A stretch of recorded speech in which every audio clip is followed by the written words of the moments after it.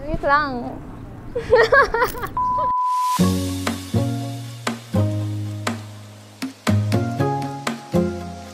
Hi guys! Today is March 7, 2022 and I'm turning 18, and this year I decided not to have a regular debut, and so we didn't prepare a program, but we invited some of my closest friends and we will be celebrating later tonight. And join me today and let's celebrate my 18th birthday. Let's go!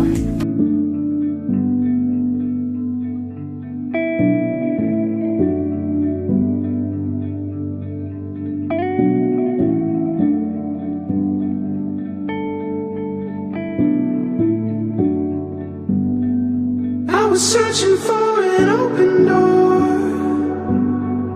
I was looking for a peace of mind. It's a feeling that I tend to get. Won't rest until I make it right. Couldn't stand the thought of losing her.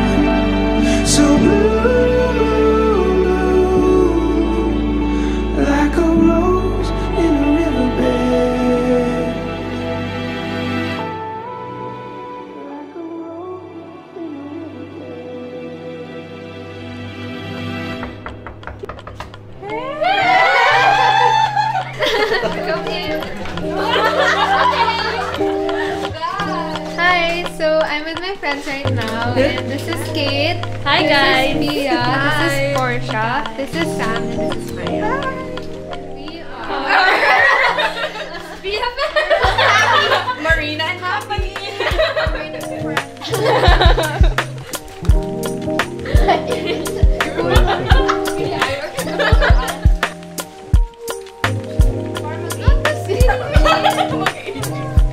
Lahat ba yan? First impression ko kay Marina was grade 3 pa kami. Girl, alala ko suot mo na, naka-polo ka na orange. Tapos white yung, pink No yung uniform. logo niya. Kasi, Oh, no uniform. Tapos, I don't know, I just felt like I really wanted to be your friend. Wow! I guess. So So, I remember nung nag-class tayo. Tapos ka-table kita. And I was like, kasi my mutual friend kami no, na best friend. And I was like, oh, so you're best friends with this person, right? I'm also best friends with this person. So that means we should be best friends. So that's how I believe. Parang, ang ikalto ko lang, yung nagagalit pag si Marina yung nagagalit. Like, tanda ko kasi na nag-away kami ng grade 10. For, ewan ko kung bakit. Basta like, tanda ko, kasi di ba magkatabi yung classrooms. So like, kapag dadaan ko siya, kasi I had to give her something kasi galing yata ako ng US noon, pasalubong. O yung film cam, tapos galing siya, nakaganon siya sa akin. Parang tinitingnan niya ako ng ganon. I was like, teka lang binibigyan na kita ng regalo, tapos ginaganyan mo pa ako. Ang snap mo pa sa akin noon. I was like, okay, fine. Get your camera and go. Oh my God, so like, ang opposite naman ng galit ni Marina is yung tawa ni Marina. Which is sobrang evident and like, pa-descent pa yung tawa. So like, parang I hate it. Not imitating. ano, kawari may like boys like, joke. Guys, I'm kidding.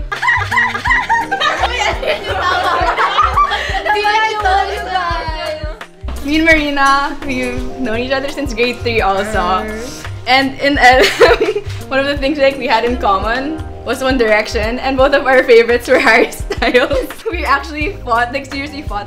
We would go around asking our classmates, who do you think is gonna marry Harry? Who's gonna marry Harry? And then we'd actually like, get mad at each other. So yeah. The one. Okay, well ako, like I didn't know her since I was grade 3, but like favorite memory ko with her was like there was this like long phase na we would always like go work out together, and like after workouts we'd go on walks, and then oh my gosh, naiyak ako.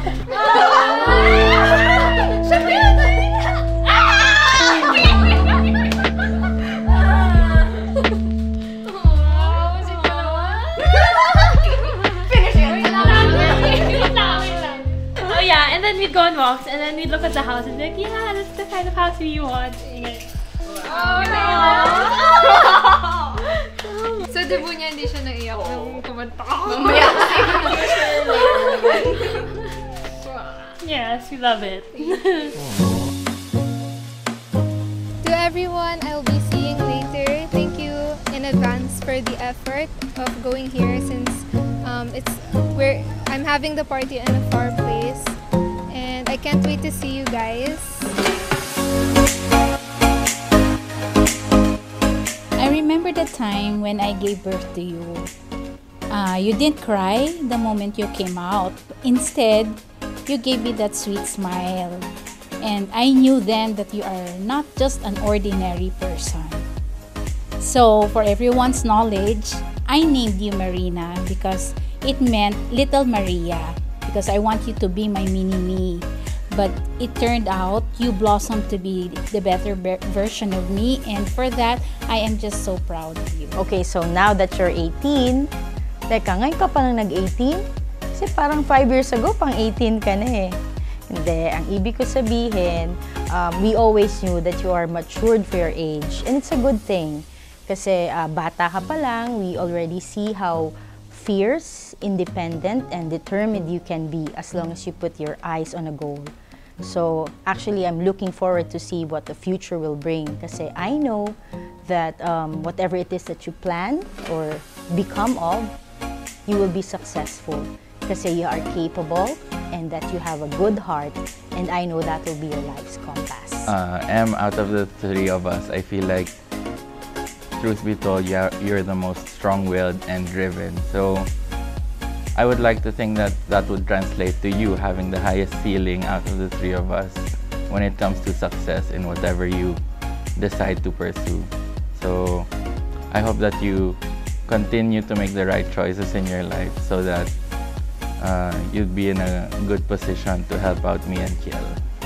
Joke lang. Even though we annoy each other at times, I want you to know that I am grateful to have you as my sister/manager, and I know that you always have the best intentions for me. Hello, Marina. Now that you are 18, I hope that you will grow up to be what God has planned you to be, and that I hope you will value people of relationship, including yourself, that you will take care of yourself and be kind to all people. Kindness means that you will respect people and be kind to them regardless of their status and situation. So, Marina, when you say you value yourself, that means you have to take care of yourself and make sure that whatever you do, you have an impact to other people. I just want you to enjoy your adulthood and enjoy every bit of it. Always remember, Marina, that in life, there's always going to be temporary setbacks, there's always going to be losing, there's always going to be challenges. But if you remember, and if you have great faith in our Lord, He is going to be your great encourager, and He is going to be your enabler in life. So don't worry about losing. Don't worry about the challenges, because you know that your hope is always in our Lord. So we know, and I know, your mama knows, your ninang knows, your brother knows, that you're going to pass this life with flying colors. And also, always remember that Tito Dong and I will always be here for you and support you in achieving your dreams. We love you, Ate M. You will always be my second ate. And no matter what happens, remember that I'm here for you. We can always share our experiences together as we continue to grow up. And wherever we both are in the world, I will always have your back, I will always be proud of you, and you will always be one of the most special parts of my life. Happy birthday, Marina! I caught your fire, you gave your life for me. I want the world to see, I want the world to see. You lifted higher, when I was on my knees. You came and rescued me, you came and rescued me. 'Cause when To my family, thank you for all 18 years of my life, especially for tonight. I wouldn't be the person who I am without you. So thank you for gracing me with your wisdom and for making sure that I stay humble and pure.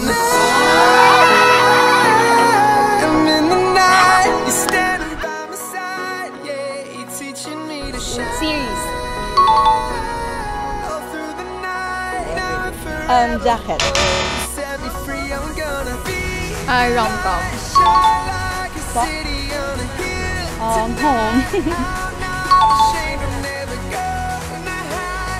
Home. Mayo. Grape. Lunch. Birds.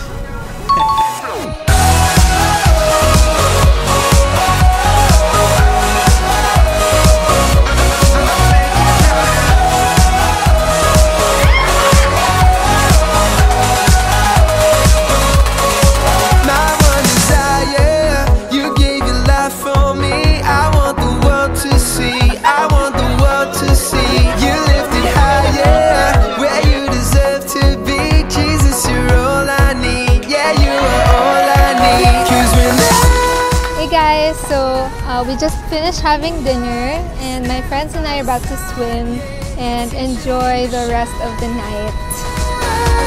all through the night, now and forever.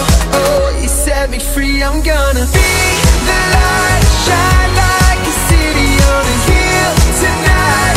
I'm not ashamed, I'm never gonna hide. Jesus will lift you higher for all to see. I'm gonna make it brighter, make it